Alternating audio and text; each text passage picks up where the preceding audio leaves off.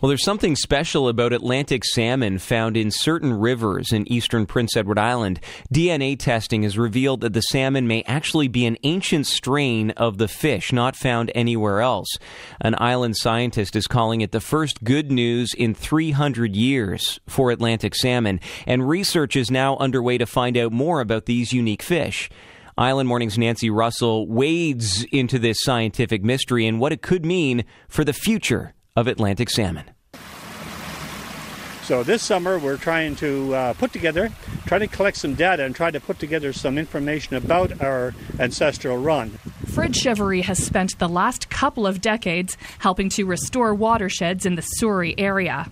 He's the watershed coordinator with the Surrey area branch of the P.E.I. Wildlife Federation. They didn't know it at the time, but Cheverie and his team of volunteers may have saved this ancestral strain of salmon. My name is Scott Rollison. I'm a PhD candidate working with the Canadian Rivers Institute at the University of Prince Edward Island. It seems to me that it's the first good news story for Atlantic salmon in the last 300 years. Scott Rollison is part of a team of biologists working with Fred Cheverie and a number of other partners, including the Atlantic Salmon Federation, the Federal Department of Fisheries and Oceans, the Mi'kmaq Confederacy, and the Abiguit First Nation. Rollison says no one was out looking for this ancestral strain of salmon. They just happened to turn up in DNA testing done as part of a massive study of Atlantic salmon.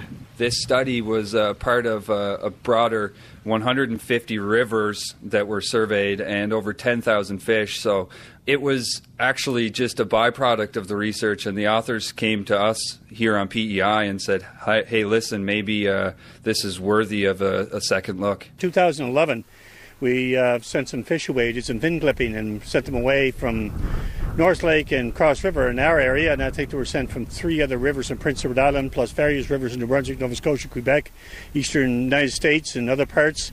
And the fin clippings were all sent to Laval University, and from there was a DNA testing on them to show how closely the fish were all related.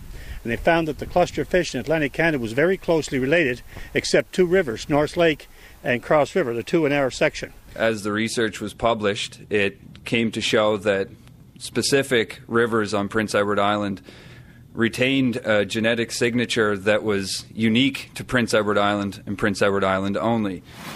The discovery of the ancient strain of salmon comes at a time when Atlantic salmon stocks are in trouble. Atlantic salmon stocks are plummeting in Atlantic Canada over the last number of years, so much so that in New Brunswick it's an uproar. Gail Shea announced a panel to do a study in all Atlantic provinces, and we, at the opposing side of the thing, we're showing an increase in, why? Why is our stocks holding its own and increasing since 2008 while stocks are plummeting in the rest of Atlantic Canada? Fred Cheverie says the rivers in the Surrey watershed have at least one key difference from salmon rivers in other parts of PEI. The 2 rivers where the ancestral salmon have been found have never been restocked with salmon from the Miramichi. Most of the rivers of PEI are dwindling, so what has happened over the last number of years is that fishermen wanted fish back in their rivers in June, July, August, so fly fishermen could fish them. So they found out a number of years ago that they found a tributary in the Miramichi called Rocky Brook, and the fish came back there in June naturally. So what they did was they started collecting broodstock from that river and introducing to all other rivers in Atlantic Canada to have fish back in the rivers earlier. So our fish come back in probably late October, November, December, and the situation is our fish come back when the water levels are high in our rivers, and as a result, maybe that's what on those rivers when the fish were intended to come back. Maybe they were never intended to come back in some of those rivers when water levels were low, water temperatures was high. Yeah, and it's easy for us to sit here now and say, that was a foolish thing to do. But at that point in time, everybody was working in honest, trying to do the best thing for the resource, and is another factor that got us to where we are today. In reality, it wasn't the genetic influx from a foreign river that caused the extinction of the salmon in these rivers. It was the decades or centuries leading up to that point where there was no salmon left, and then the need to stock.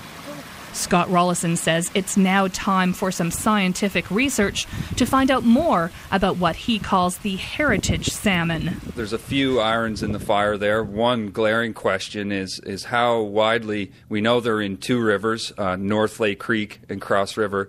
Are they isolated to the Surrey area? How widely are they distributed? And furthermore, we need to know more about the biology and life history of the salmon in these rivers.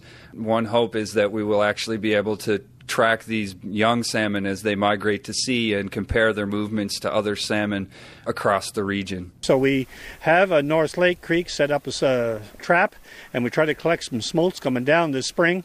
So we spent a couple of nights up there. So we caught some coming down, determined their dates of their run, the size of the smolts, the weight of the smolt. The Atlantic Salmon Federation has been tracking Atlantic salmon.